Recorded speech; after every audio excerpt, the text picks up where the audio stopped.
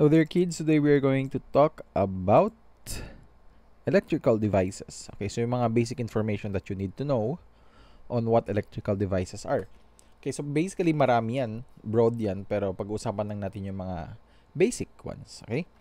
So electrical devices are devices that take the energy of electrical current, or what we call the electricity, and transforms it to another form of energy such as light, heat, and motion. Actually, marami yan. Around you right now, marami kayong electrical devices dyan. Anything that is powered by electricity are electrical devices. Okay? Pero may mga specific tayo na kailangan yung malaman yung basic information nila. Okay. So, for example, a fuse. Ano nga ba ang fuse? So, they basically look like this, no? Marami yan. There are lots of types of fuses. A fuse consists of a strip of metal with low melting point. So, yung mga common na nakikita ninyo, such as yung mga AVR ninyo, yung mga possible sa mga, some of your medyo malalaking gadgets, ganito yung itsura. Okay? And there are fuses naman na ginagamit before, yung way back wala pang mga circuit breakers. They look like shotgun shells na ganito. Okay? So, ito yung nagbibigay ng power sa bahay. And actually, that connects from the main connection yung sa post to your house. So, siya yung nagko-connect in between. So, basically, it's like a protection. So, malalaman nyo kung bakit siya, that serves as a protection, no? So, the metal melts as soon as it reaches a certain temperature which can lead to an overload, no? Okay. A certain temperature which can lead to an overload. So, ano nga ba ibig sabihin ng overload? Ibig sabihin masisira. Something may masisira. Okay. So, ano yung masasabi dito sa strip of metal? This is the strip of metal over here. Overload refers to overpower, yung capacity ng gadgets ninyo sa bahay. So, for example, if you're, like for example, yung computer ninyo, it can only hold from 200 to 250 volts in terms of power, no, yung current. Then if it goes over that 300, there's a possibility na masasabog yung one is yung fuse. Pero kung hindi naagapan ng fuse ng maayos, most likely your computer will burn. Not actually literally burn, no? Pero may masisira doon. So that's what you mean by overload. Ito naman yung strip of metal na minimin ng definition. Okay, so once the strip of metal melts, the circuit opens. Ano nga bang ibig sabihin ng open circuit? Ibig sabihin, parang sa switch pa yan, you're turning it off. No? Turning it off. So, example of what basically happens when, what you mean by when the metal basically melts. Okay, so this is an example. O, tingnan nyo. At first, intact siya. Look, here. Intact siya ngayon.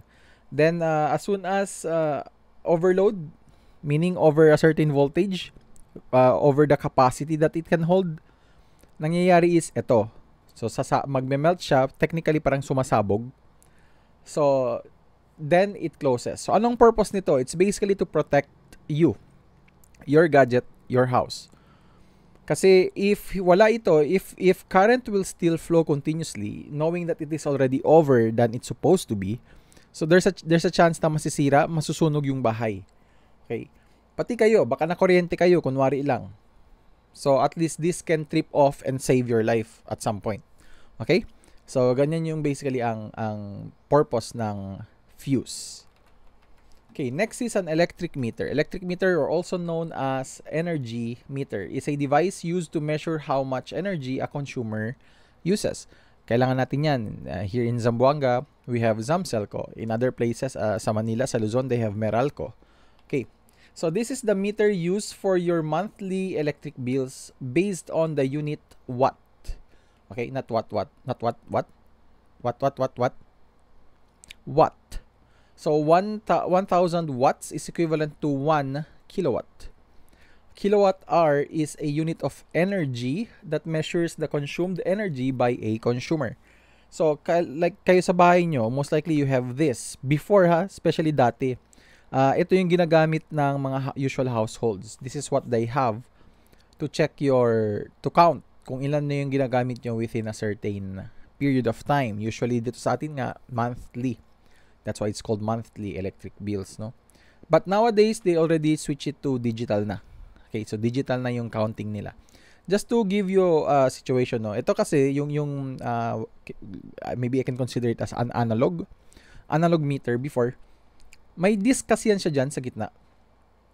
There's a disk there that actually runs, and this is like parang siya yung nagme-measure on how much you are using sa bahay nyo. If let's say you have 3-5 air conditioning systems in your house, if you'll turn everything on, mabilis yung pag-ikot niyan. Ito, there's a disk, kung if you'll be able to see it clearly. May disk yan siya umiikot. So, meaning less usage ng power consumption, slow ang movement niya. So, the problem with this one is that people can cheat by simply tilting it a little. Pag iti-tilt nyo yan, like for example, ililin nyo forward a little or backwards, the disk will now be imbalanced na siya. Unbalanced, hindi na siya balanse. Okay? Unbalanced na siya, so to a point of the disk will not be able to rotate properly.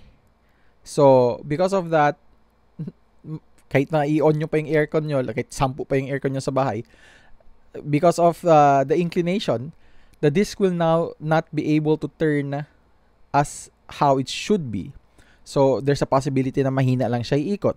So, kapag mahina lang yung ikot niya, meaning low lang yung pag-run ng meter ninyo.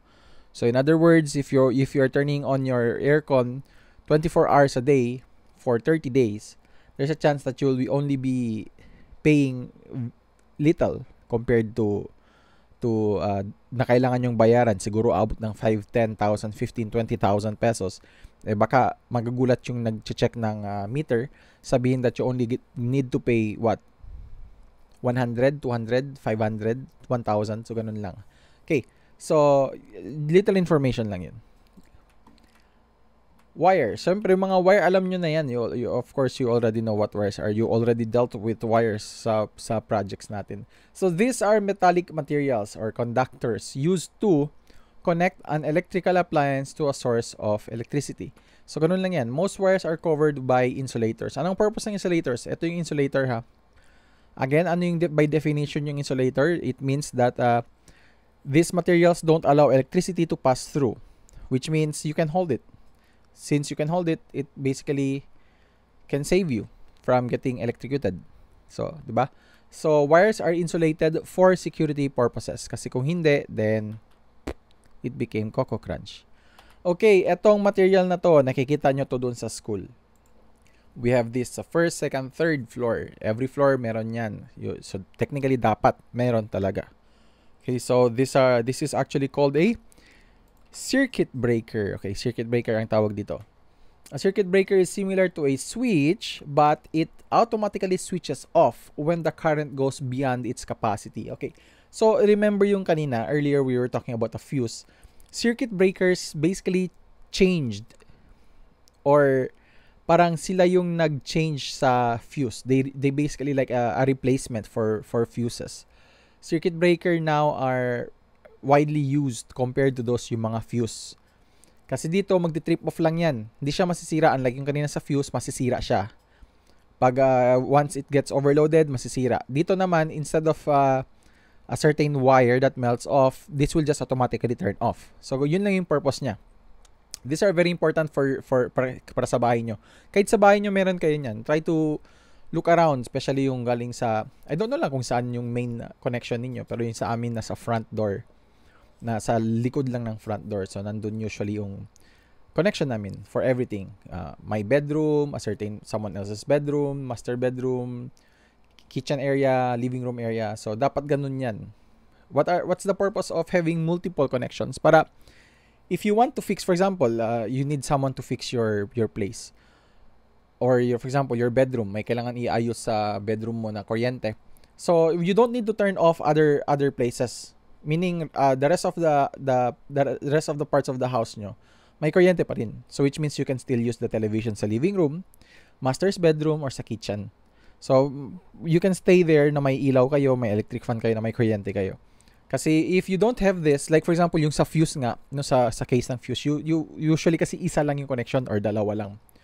So once you take it off, once you remove the fuse, the entire house walang kuryente. While in circuit breakers, you can break them down into certain parts. Okay, so yan ang advantage ng circuit breaker. So the purpose of circuit breaker is to protect household appliances. Kasi nga, the current goes beyond its capacity, it will automatically switch off. Mag-turn off siya. So mawawala ng kuryente yung area na yun. So protecting everything that's beyond that connection, which is ito na nga yung circuit breaker na yun. Okay. Next is transformers. Okay, transformers. Yan, ito ang examples ng transformers. Okay. Oh, no. Hindi yun kasali. Okay. Iba yun. That's a different transformer. So, transformers are either to increase or decrease voltage of electric current. Sige lang, explain ko lang sa inyo. Ano nga ba ibig sabihin yan? Transformers that increase voltage is called are called. So, may iba. Sa next sentence, ganun din yan. Okay. Ibasahin ko na lang muna, ha? Transformers that increase voltage are called step-up transformers. Transformers that decrease voltage are called step-down transformers. Okay. So, di ba, nagkaroon pa tayo ng basic lecture about sa English. Kasi nga, transformers, so plural. Dapat natin yung R yan. Wala na yung plural din. Okay, so anyway. So, these are examples of transformers. Mga nakikita na sa, for example, sa ZAM Celco, dapat meron talaga sila nito. They should have multiple of this, no? To support. Sa bahay nyo rin, meron din kayo, kahit sa aircon nyo, meron kayo nito, sa blower nyo, sa technically, almost lahat ng gadgets may transformer. Okay? May transformer talaga. Electric fan nyo, possibly. Lahat. Everything. Kahit mga ilaw nyo, meron din yan. Cellphone charger nyo, meron din yan. Okay. So, explain ko lang. Bakit natin kailangan ng transformer? So, from the main line, for example, ito yung power plant natin. Produces 12 kilovolts, no? 12 kilovolts passing through a step-up transformer. Ibig sabihin, itataas niya yung voltage. It will now be increased to 400 kilovolts. Okay.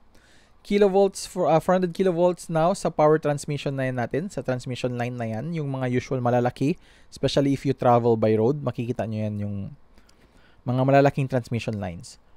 It will then pass through mga substations where it will pass through a step-down transformer, lowering it to 13 kilovolts. So, yan 13 kilovolts na yan, makikita nyo yan dyan sa, yan na usual na sa mga poste ninyo. Outside your house, you see a bunch of wires there, yung pinakamataas, that's carrying 13 kilovolts or 13,000 volts, okay? 13,000 volts. So, ilan nga ba yung kailangan nyo sa bahay nyo?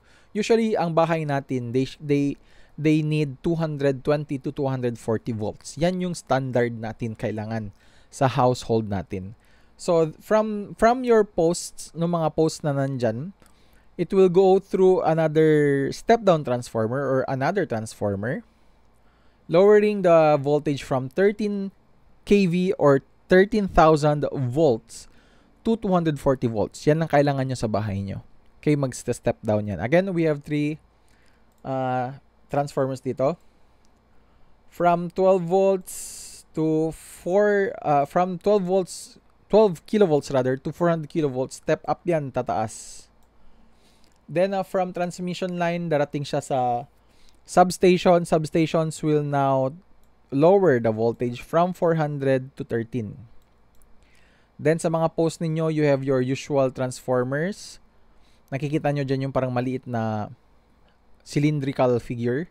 Those are transformers as well. From 13 kilovolts or 13,000 volts to 240 volts, what your basic household needs. Okay? So, yan ang purpose ng mga transformers. Kasi kung without the transformer, kunwari lang wala to. Example, wala to.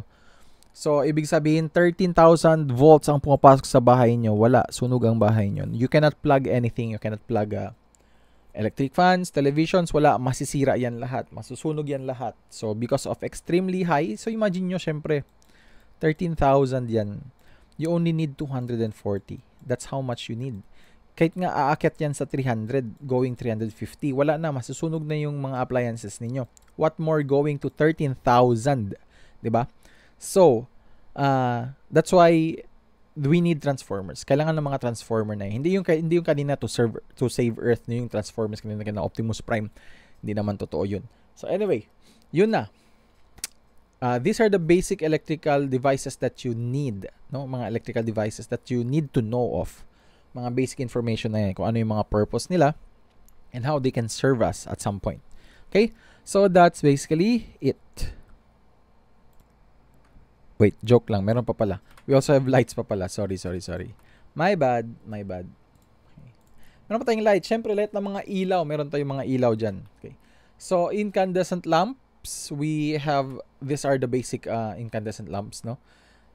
They consist of a filament, a bulb, and a base. Ito yung base, where all the connections are. Ito yung filament, where the electricity passes through. Parang resistor yan siya, which produces heat. And of course, this is the bulb. Okay. So anything that looks like that, they're called bulbs. Okay. So, technology, continuous technology, progress ng technology natin, we have a fluorescent lamp. So, I think you have, lahat naman tayo may mga ganito sa bahay. We have incandescent lamps, which are the common ones. Fluorescent lamps, I don't know lang kung you still have it, pero most houses nag-change na sila ngayon. Ang ginagamit na nila ngayon is iba na. So, itatakal naman natin yun. So, fluorescent lamp, a glass tube that contains mercury vapor under low pressure. Electricity flowing through the tube causes the vaporized mercury to give off light energy.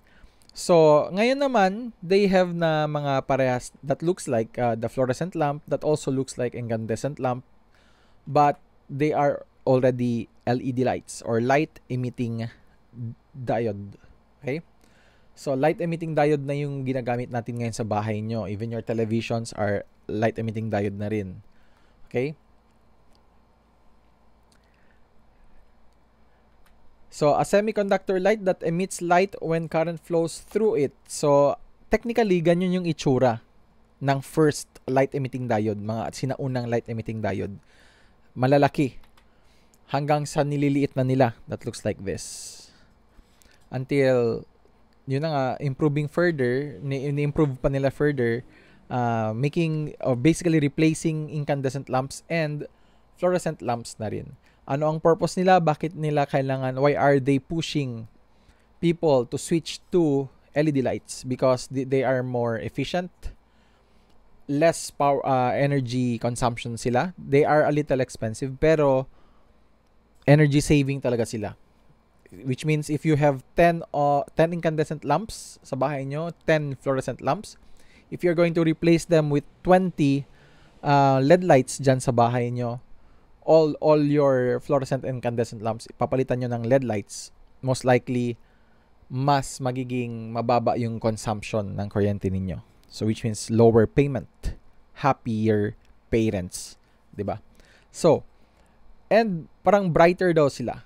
Oh, actually, yes, it is. Not daw, but they really are bright. Kung i-compare mo lang sila at a same wattage for incandescent and fluorescent compared to LED lights, mas malakas yung LED lights magbigay ng brightness in terms of brightness. Okay? So, just imagine what they can do more with LED lights pa in the future. So, ito, totoo na to. Final na. This is it. That is all for today.